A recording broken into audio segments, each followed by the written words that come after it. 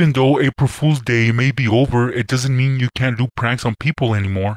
Actually, it's time to get payback on those that got you. Here's one way of doing so. Booby trap a party hat. You'll need a couple of party hats, tape, and baby powder. Start by taking off the elastic string from the hat. Then put some clear tape on the crease of the hat. Make sure it's sealed shut. Now take the other hat and undo it. You'll need to cut off a small circle like the one you see here.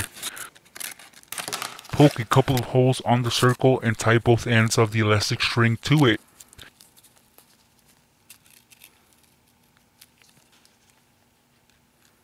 Get some baby powder and add some into the hat. About an inch of it should be good enough.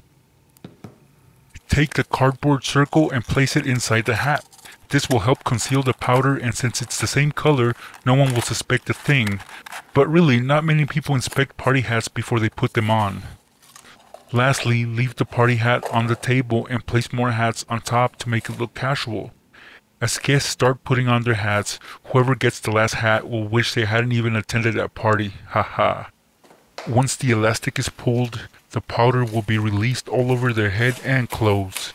It'll be so much fun to watch, and that's how you can be an a-hole at a party, haha. Hey pranksters, if you're not a subscriber of mine yet, please click that button so I can keep posting more pranks and booby traps. Thank you.